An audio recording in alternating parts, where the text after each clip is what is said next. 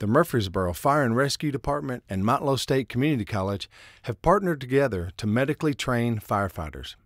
On this day, the class level training was Emergency Medical Technician Basic. This 8-week course taught them 30 specific skills.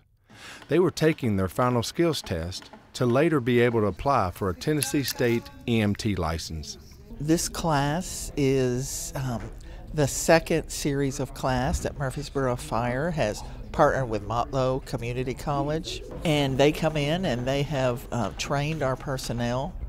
And as you know, our fire apparatus have trained medical personnel on board, from emergency medical responders to paramedic level.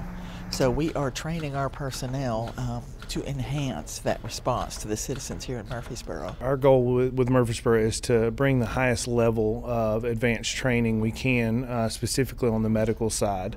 My role with the EMS program at Motlow is to primarily teach paramedics, EMTs, and AEMTs around the area, and we partner with local fire departments, specifically Murfreesboro Fire Department here in Rutherford County, to provide the best training possible for the citizens.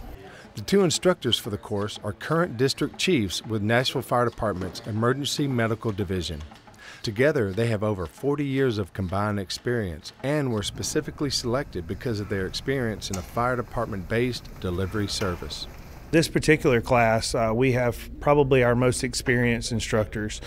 We have two that have taught for over 20 years, exceptional training, lots of qualifications, both with advanced degrees as well as many years of teaching multiple levels. We did something a little bit different with this class in that we partnered with Laverne Fire.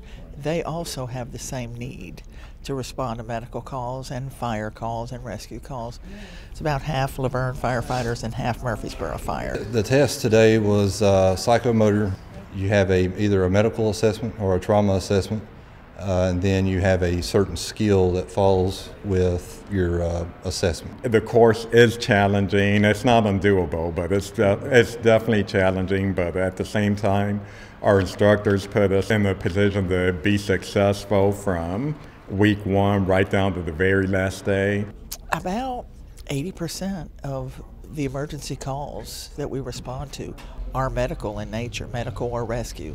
So chances are when you see that fire engine going down the road, emergency traffic, they might be going to a medical call instead of a fire call. This course that we just took is definitely going to put us in a position to all come together as a team and provide the best response we can for the citizens located within our district. If I was a citizen of Murfreesboro, I would be extremely proud of my fire department, extremely proud of the administration in the city, and really just understand that their focus is to take care of the citizens. And then also Motlow's focus is to be able to assist with that and be able to provide the best training possible so that they can go out and do that treatment.